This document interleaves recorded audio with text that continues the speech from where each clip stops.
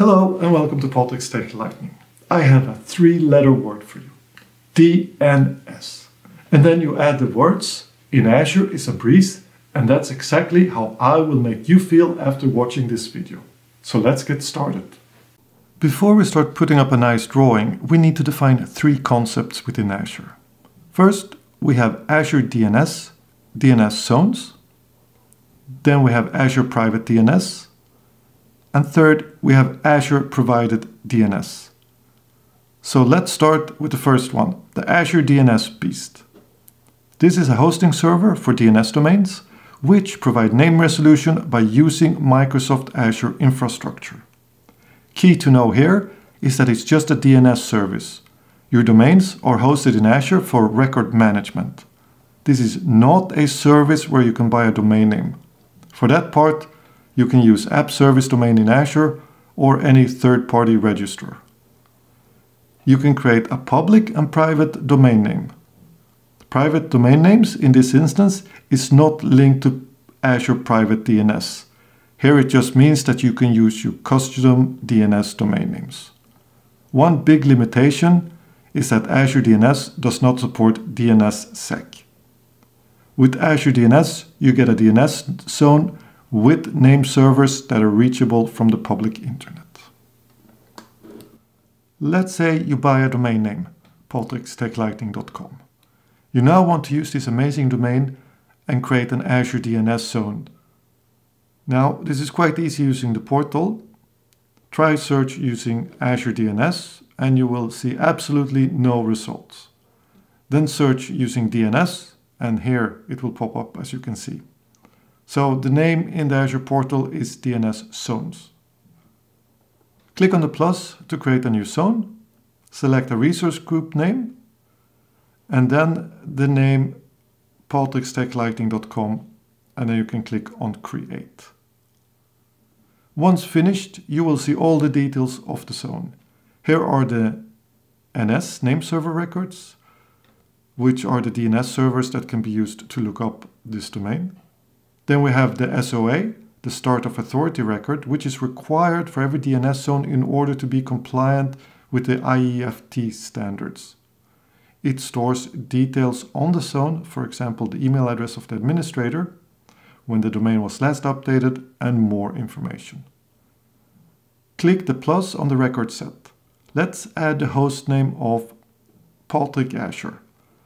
TTL, time to live, here is mentioned in hours, and we will put an arbitrary IP address. So you've seen the A record is now created. Let's test it. We open up command prompt and run the command and let's look up patrikazure.patriktechlightning.com and we use the name server that was specified for Azure.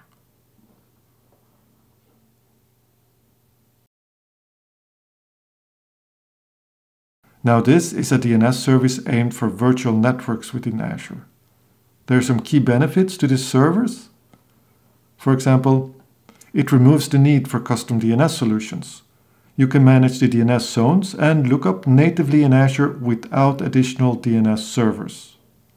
It supports all common DNS records, A, quadruple A, CNAME, MX, PTR, SRV, and TXT records. Automatic hostname record and management. Azure automatically maintain host names in the linked virtual networks. They can be shared between VNets. Azure Private DNS can be shared with multiple VNets. Split horizon DNS support. You can have zones with the same name that resolves to different answers from a virtual network and from the public internet. For example, if a VM in Azure may need to get the internal IP address of a server, a public client might need to get the IP address of the application gateway using the same hostname. That's split horizon. With some of the benefits mentioned here, let's jump into the demo and see how it works. In the Azure portal, search for DNS and click on Private DNS Zones. Click on Create.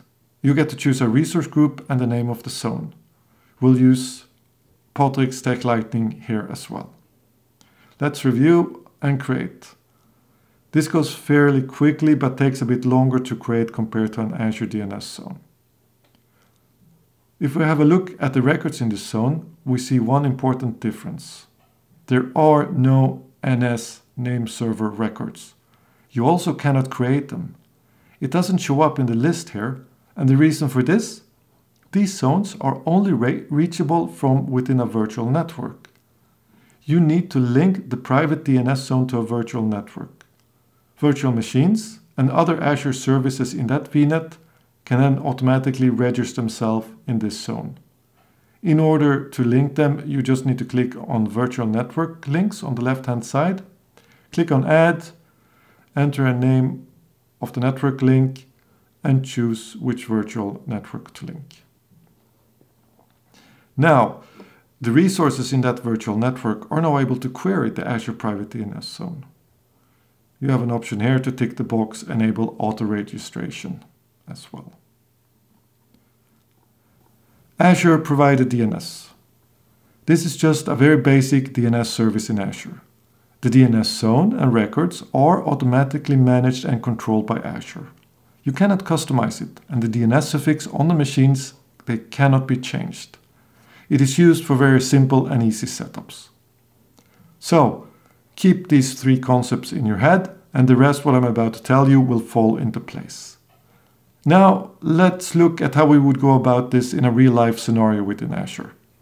First of all, we will put out the infrastructure.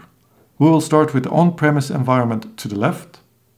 On the right side, we have the cloud, more specifically, Azure in this case. We'll be working with the traditional hub and spoke model. Make sure you watch my videos on the Microsoft Enterprise Scale Landing Zone. Link to those videos is in the description below if you want more details on this hub and spoke model. In the spoke where our application lies, we will set up a VNet, subnet, and there will be a place for a virtual machine.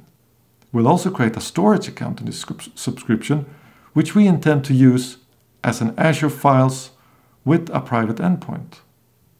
In the on-premise environment, we have a Windows Active Directory domain services with DNS.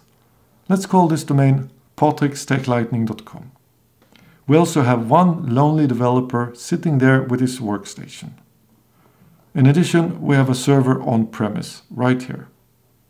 Let's assume the following requirements for name resolution. No new DNS zones should be set up for Azure. Machines from on-premise should resolve hostnames in Azure. Virtual machines in Azure should resolve hostname in Azure and on-premise. Services in Azure, such as private endpoints, example for Azure Files, should be resolvable from all environments. We need some supporting DNS infrastructure for all this to work. Let's put in an Azure firewall and a Linux server running DNS spine. In addition, we'll also set up Azure Private DNS and link it to the central hub VNet. Now, let's move on to some scenarios. The Azure virtual machine needs to be able to resolve the hostname of the on-premise server. If the VM in Azure is a member of the Active Directory Domain Services domain, it will be registered in the domain and have the IP address of the Active Directory DNS server assigned. This server can be located either on-premise or in the cloud. When the Azure VM tries to look up the on-premise service, it will use the DNS server that it has been assigned. When the on-premise server tries to look up the VM in Azure, the IP address is already registered in DNS. So, we have already met the first three requirements. It's also possible to use the Azure Firewall as a DNS proxy. Important to note is that it functions as a DNS proxy and not as a conditional forwarder, which is why we have the Linux bind DNS servers here. They act as a conditional forwarder. That means that it can forward queries for a specific domain name to a certain server.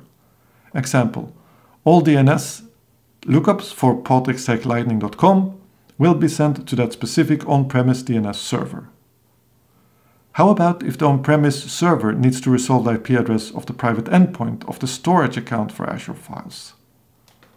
The private endpoint is registered in Azure Private DNS.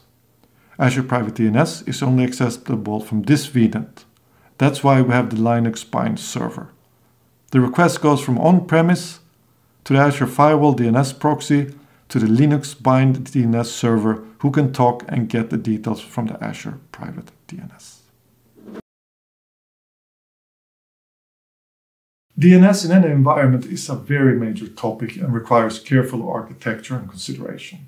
I hope I've given you a good starting block, so take this information with you. You now know how to think about DNS, which options there are, and how to apply them. Until next time, I wish you the best. See ya.